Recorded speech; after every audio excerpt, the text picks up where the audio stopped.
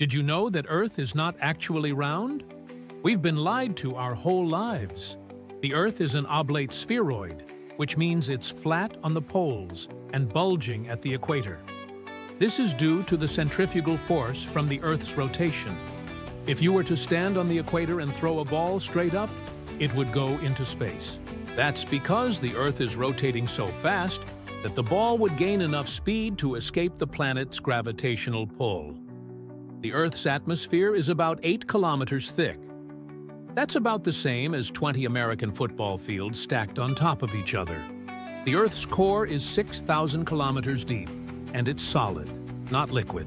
Despite being incredibly hot, the pressure at the center of the Earth is so immense that it keeps the core from melting. The Earth has a magnetic field that extends 10,000 kilometers into space. This magnetic field protects us from harmful solar radiation. Fun fact, the Earth's gravity is actually weaker at the equator than it is at the poles. This is because the Earth is slightly wider at the equator, which makes gravity weaker.